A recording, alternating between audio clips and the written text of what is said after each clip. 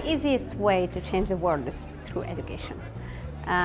It's also the most difficult way to change the world. Welcome to the Second UNESCO Forum on Global Citizenship Education.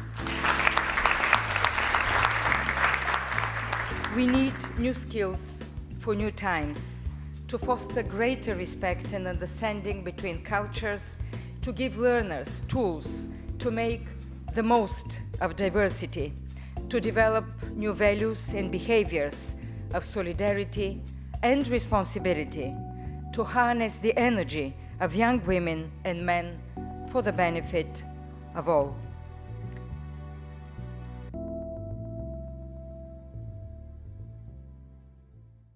At the personal level, worldview is probably our greatest obstacle to change. Cultural change and developing a culture of peace, this is the political task.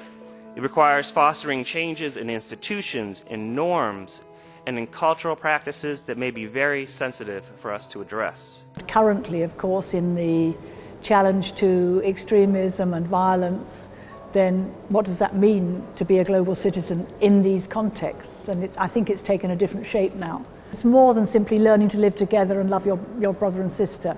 It's saying, we need to challenge, we need to find another way, and to build on the sort of the idealism that young people have, and they do have, they do want to change society.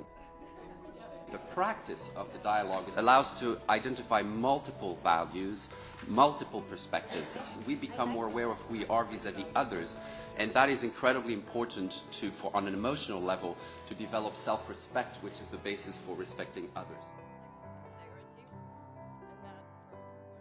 The gender lens actually makes the global citizenship education discourse so much more relevant, because it unpacks it. It explores who is being marginalized, whose voices are being heard, who are being rendered invisible. And I think it is that contribution that is so critical to the evolving discourse.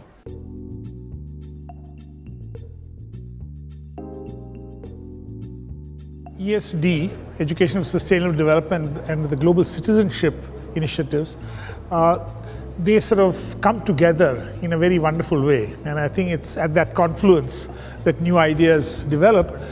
But one recognizes that one cannot be achieved without the other.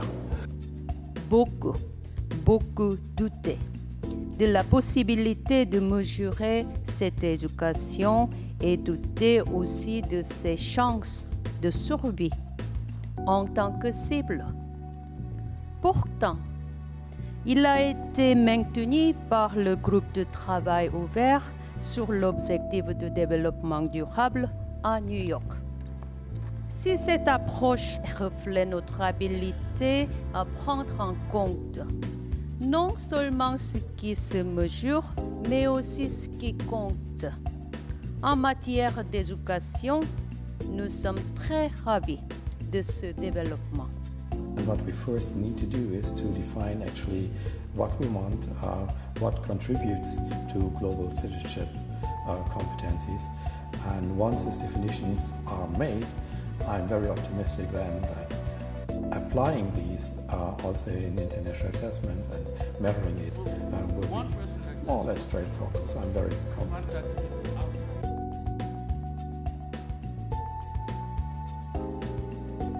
We as youth rise up for GCED.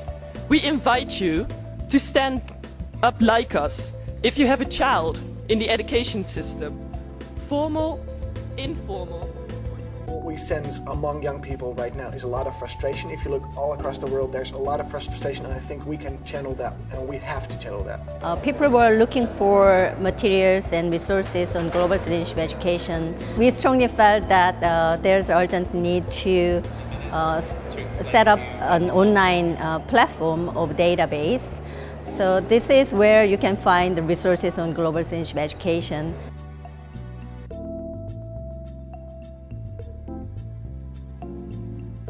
En dehors de nos salles de discussion et des documents de l'ONU, ce concept de citoyenneté mondiale devrait animer